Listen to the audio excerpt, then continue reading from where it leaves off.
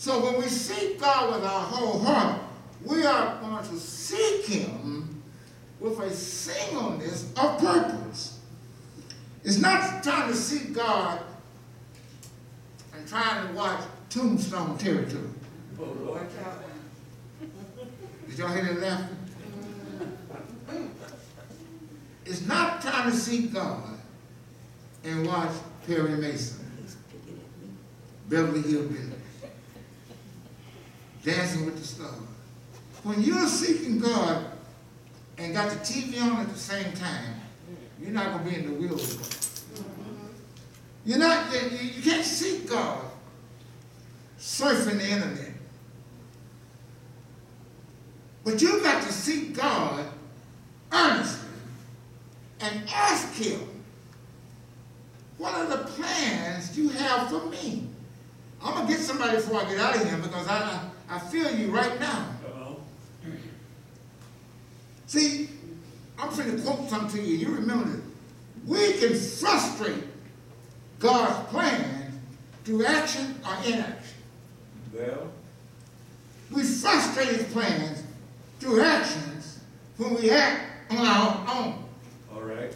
We frustrate his plan through inaction when God motivates us to a course of action and we make excuses and don't act. Yes, Lord. Yes. If we prepare ourselves to carry out God's plan, if we seek him with our whole heart, nothing can stop those plans from being realized. At least I hold you too long. So what is God's plan for you? Is it a plan of peace? Is it a plan of hope?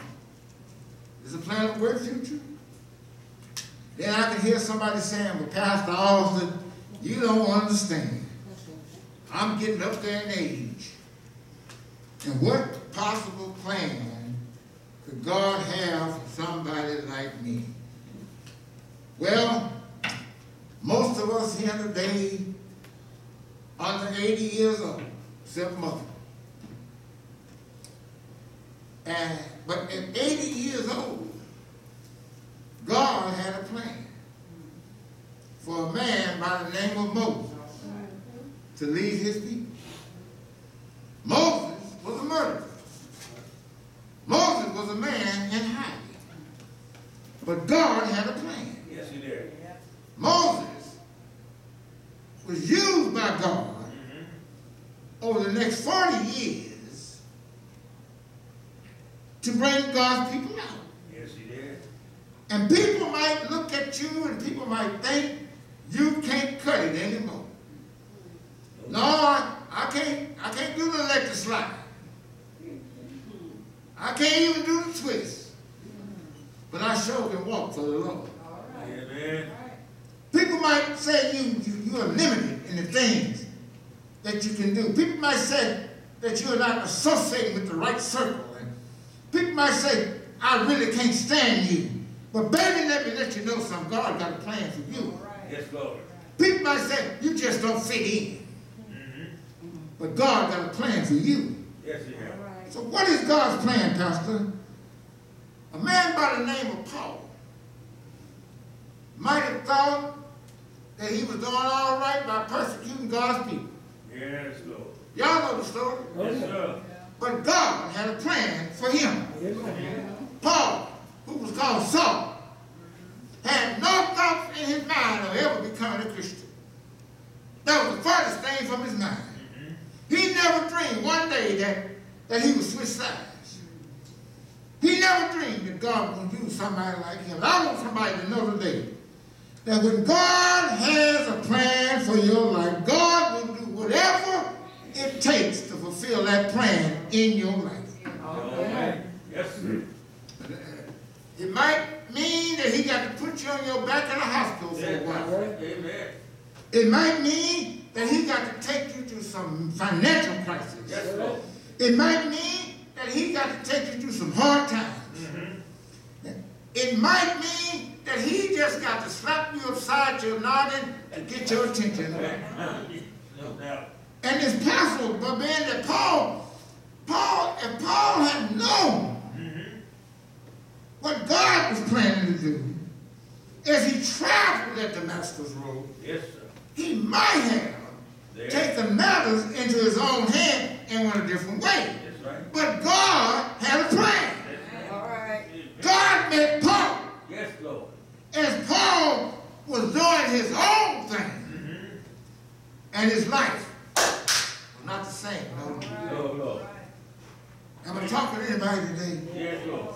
As I close, let me tell you, what is God's plan for you? A lady by the name of Rebecca Jordan. Rochelle, write this lady's name down. Don't you look at her. That's a good Bible study. Rebecca Jordan wrote a book about the plans of God in the life of a Christian. And Rebecca Jordan said that there's 5 steps to discover God's plan for your life. Step number 1, she said, ask. You want wisdom? Ask God for it. And most of us, I would say, have a tendency to figure things on our own.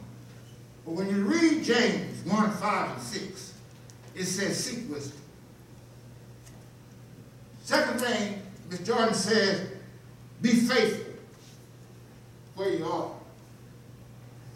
God will not give you greater opportunities or responsibilities if you aren't faithful with what he's already entrusted you in the small areas of your life. Amen. Serve him cheerfully. Yes, sir. All right. Serve him gratefully.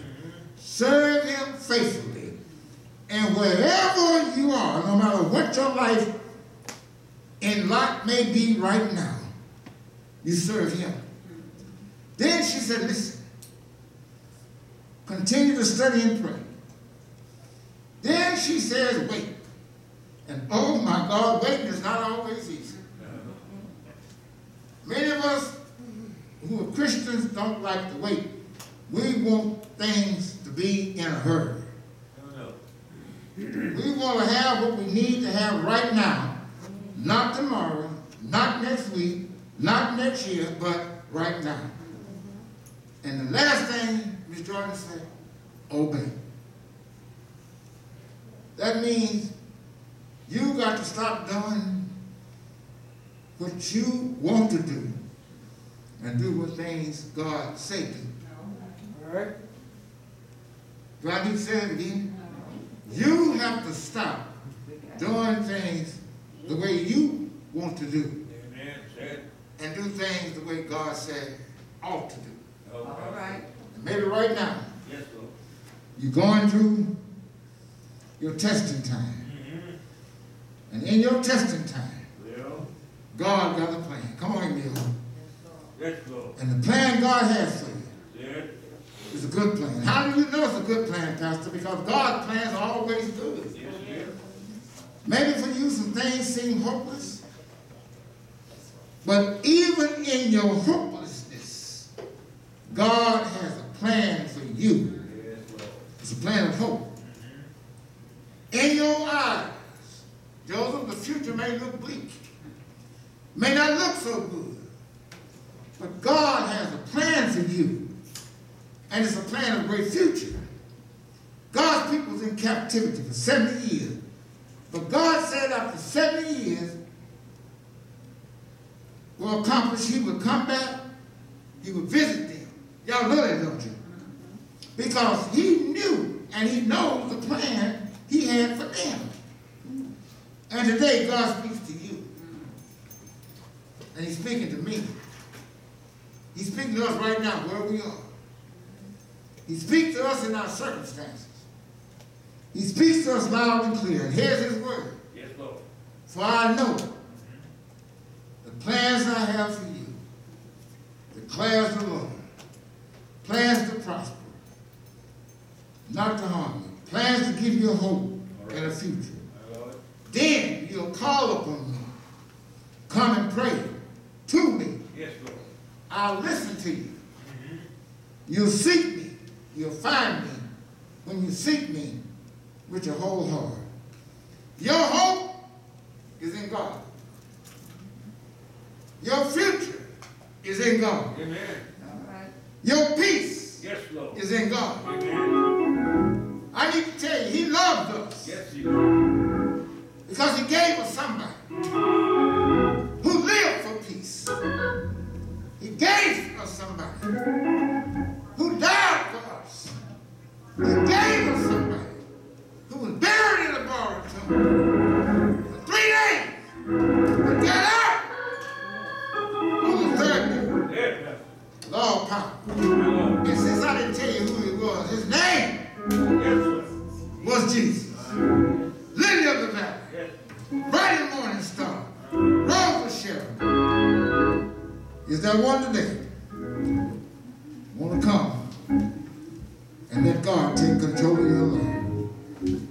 And I guarantee you, baby, the Word of God says He will never, ever leave you, nor will He forsake you. Come at the county for baptism, you may come by letter, you may come by Christian experience. But whosoever will, let them come.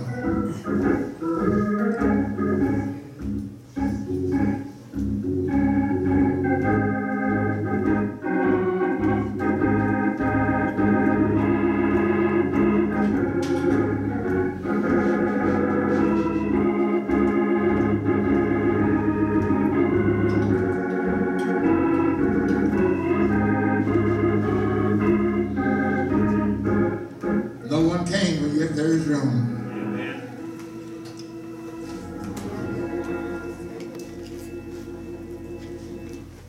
Get right, church, and let's go home. Get right, church, and let's go home. Get right, church. Get right, church. Get right, church, and let's go home. Get your train might be too late. Evening train might be too late. Evening train. Evening train. Evening train might be too late. Back train into the road. Back train into the road. Back train. Back train. Back train and get your love. I'm going home on the morning train. I'm going home on the morning train. I'm going home. I'm going home. I'm going home on the morning train. Oh Lord our God, we thank you for the teaching ministry of our church. Yes, Lord. We thank you, Lord God, for the worship. We thank you, God, for the word. Yes. And Lord, we ask that you will now be with us as we leave Mount Pleasant and travel our various destinations. Yes, Lord. Lord God, give us traveling grace. Give us arriving mercy. And as we be, if it be your will, that we wake up on tomorrow to celebrate Labor Day, that we do it in peace and harmony. Be with us now in the name of Jesus, in the name of God our Father, in the name of the Holy Spirit our Comforter. And everybody say, tell your neighbor,